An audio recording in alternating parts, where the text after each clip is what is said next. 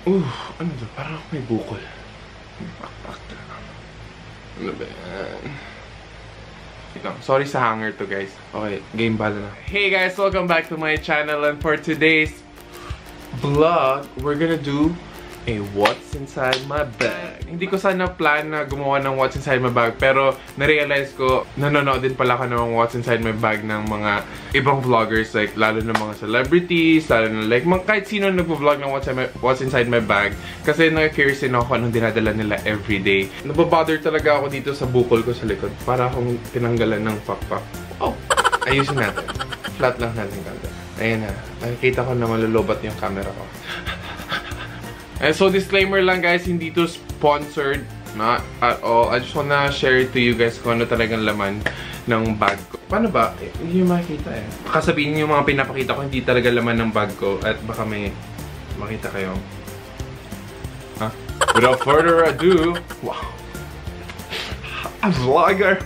Line kasi ng mga vloggers, diba?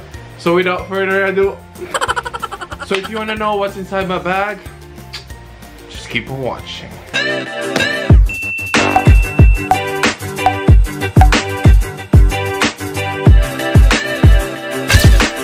First, I'm gonna show you my bag. This is my bag. This is my everyday bag. Actually, dalawa yung bag ko na ganito. Wait, kukunin ko ba? Ilalagay ko dito yung isa. Ganito yung design niya. Dalawang colors. And actually, mahilig talaga sa maliliit na bags lately. And ewan ko, super lazy ko naman before talaga mag-bag. Pero nung sinanay ko yung sarili ko, nagugustuhan ko na magdala ng bag every day. And by the way, open lang tong bag ko. As in, hate na hate to ng tita ko kasi nung pumunta kami ng Guam. Nagkukwento na naman ako. Pumunta kami ng Guam. Ganito din yung bag ko, yung brown. And sabi niya, madali daw ako manakawan. So, hindi daw to pwede pang travel. But I like it eh kasi ayoko na magbukas ng zipper, pero may lock naman siya dito. So, ayun. So guys, punong-puno talaga always yung bag ko. Kasi ang gusto ko lang na ready ako always kahit saan ako pumunta. So, first item na makikita nyo agad dito, itong red na to, na favorite ko talaga. This is Lucas Papaw. Ayan, nag-focus na ba? Ayan, this is Lucas Papaw and this is my favorite ointment pag may kagat ako ng lamok. Ewan ko, nilalapitan talaga ako ng mga lamok lately. Alam ko naman na sweet talaga ako. Like, pasalubong lang to sa akin ng friend ko na si Analu. Shout out to Analu. She's also a vlogger. Check her vlog. I'm gonna put the link down below. Mag-ingat din kayo bumili ng mga ganitohan na cheaper price online kasi baka anong mangyari sa skin nyo. And also, ito ginagamit ko as lip balm. Ito na ako maglagay. Super konti lang yung Wait, paano ba? Super konti lang yung nilalabas ko. Paano ko makita? Tanga. Ay, ang dami na tuloy. Bumalik yun. Cool. Basta super konti lang talaga yung pinapalabas ko. Okay. Huh? Ang pangit pakinggan. Pero basta diretso ka lang dito sa lips. Yan. So, super konti lang talaga. And yan. Diba? Instant. Hydrated. Medyo pricey nga to, lalo na sa Watsons. Pero pag kilala kayo pumunta ng Australia, magpabili kayo kasi cheaper talaga doon. And madaming sizes nito. Pero ito perfect lang to sa bag ko na super liit. So this is my first item. And wow, 7 minutes na agad. And second one is my metal straw. Of course, guys, hindi nyo magano kadumi kasi everyday ko talaga siya dinadala kahit saan man ako pumunta. Ang dami ko ng metal straws, guys, pero kailangan ko pa ng mas maraming for milk tea kasi. Milk tea is life. Pag may nakikita kayo mga news about like mga plastic sa dagat, turtles na mga nasa stock yung mga straws sa ilong nila, or kahit anong mga news na about sa mga plastic sa dagat, guys, do your part also. Hindi lang naman pwede mag-share lang tayo na mag-share tapos after natin mag-share, makagamit tayo ng plastic, OA din, diba? As simple as bringing a straw with you everyday. I know, guys, nahihirapan talaga ako sa mga first 2 months ko na magdala ng straw. Tinatamad ako kasi hindi na ako mahilig magdala ng bag. Maingay, tapos malaki yung size, tapos parang hindi naman siya mabigat, pero malaki lang yung size na na-occupy ng bag. Tapos, maingay. But ginagawa ko to because I'm doing my part. Totoo talaga guys, as my friend, always ko talaga itong dinadala yung metal straws ko. And kung wala silang metal straws, pinapahiram ko sila. Kasi I think that's the only thing, simplest I think, na kaya kong gawin para makatulong din ako. Hindi lang pag-share, tsaka nasasad lang tayo sa mga photos or like mga videos na nakikita natin online. Also, do our part. Lalo na pa nag-grocery kayo, if marami kayong tote bags, yung mga binibenta lang ng mga 15 pesos na mga eco bags sa mga grocery store, bilhin nyo na. And gamitin nyo yun always dalhin nyo before kayo mag-grocery. Basta wag na kayo mag-plastic bag. Do it. Took me a year para maka-adjust talaga sa lifestyle na ganun. Pero I'm happy na I was able to continue or maintain. Minsan nafe-fail ko, minsan ano, pero life's not perfect. As long as you're doing your part, then okay na yan. Start today. Start today. Invest on metal straws. Invest on eco bags. So Mother Nature will be happy. And next item is, malalaki na yung mga items na kukunin ko. Wait lang. Para hindi mo mabigat. My wipes. Eco-friendly siya and ang bango niya. And maliit lang. Dala na kayo ng wipes tsaka alcohol. Guys, this is the most important thing na kailangan nyo, lalo na nowadays na kumakalat yung virus dito sa Philippines. Guys, kailangan nyo talaga to. And wear your masks. This is not that expensive and ang sarap sa skin afterwards pag ginagamit mo. Lalo na pag like super oily. This one guys, ito yung next item ko na sinabay ko na sa wipes para malaman nyo na kailangan nyo, not sponsored.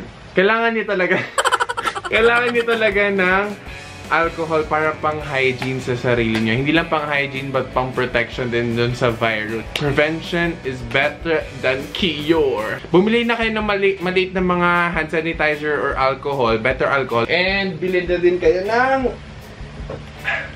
malaking alcohol para refill lang kayo and mas makakatipid talaga kayo. And if you're watching now and you're a guy, I said this before on my what's inside my bag ata, or basta na-mention ko na to before dito sa vlog, but I'm gonna say it again. Being hygienic doesn't make you less of a man, okay?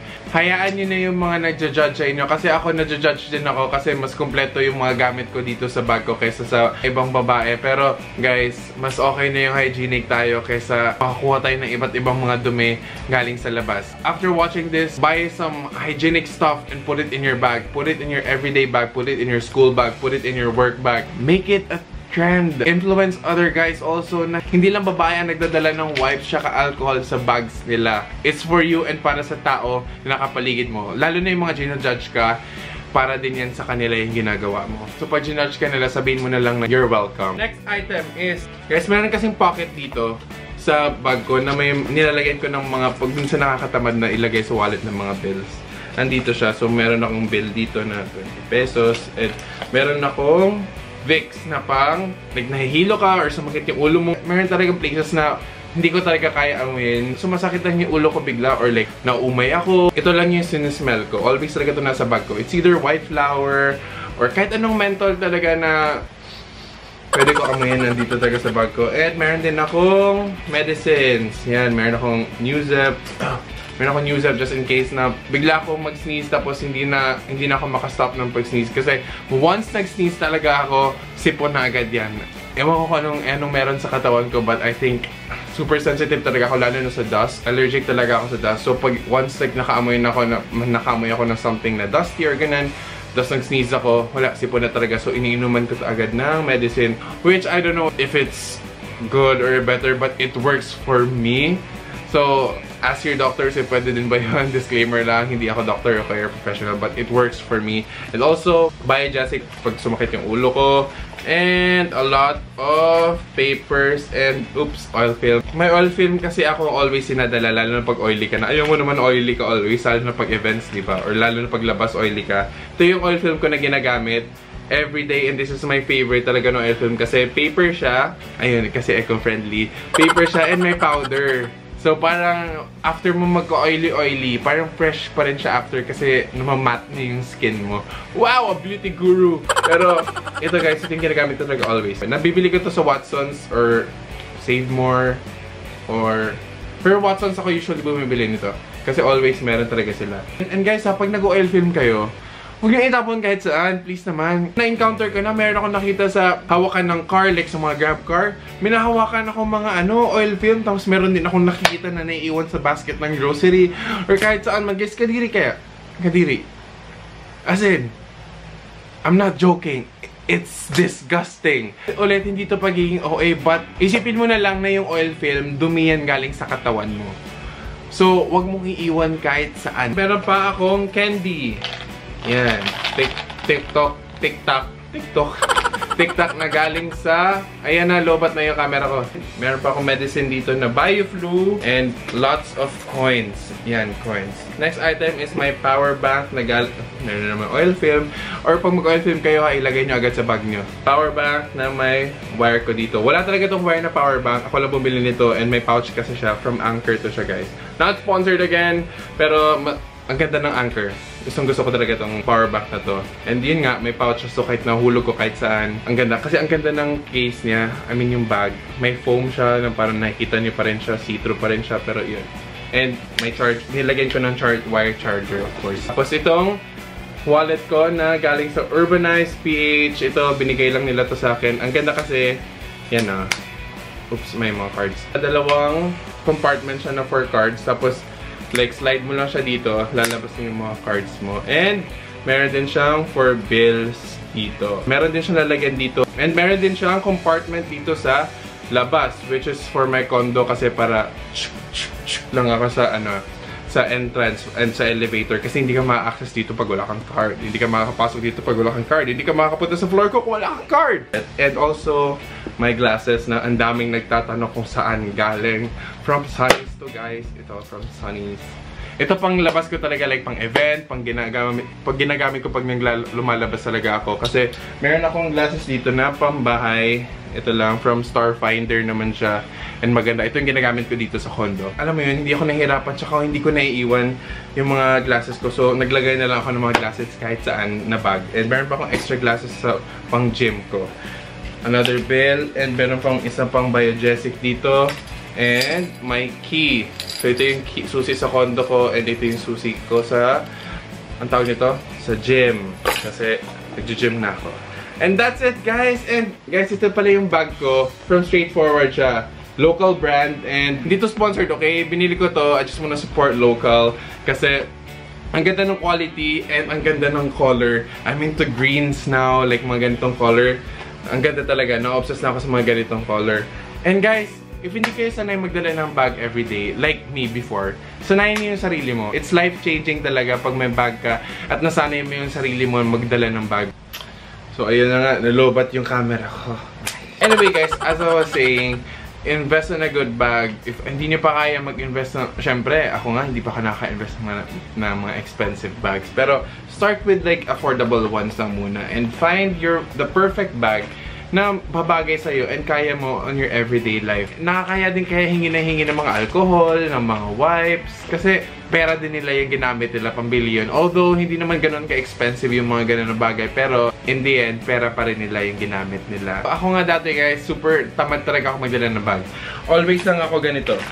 Wallet and phone. And also pala yung phone ko, andito lang pala naka-charge kasi siya. Ang ganyan lang ako always, guys. And yung susi ko sa bahay namin, andito lang sa pocket ko. Nag-decide ako na, why not try ko i-push yung self ko na magdala ng bag. Kasi para din naman sa akin yung dinadala ko, hindi naman para sa iba. So, yun natin nasanay na ako. So, I think that's it for today's vlog, guys. And wow, ang ganda talaga ng ngipin ko.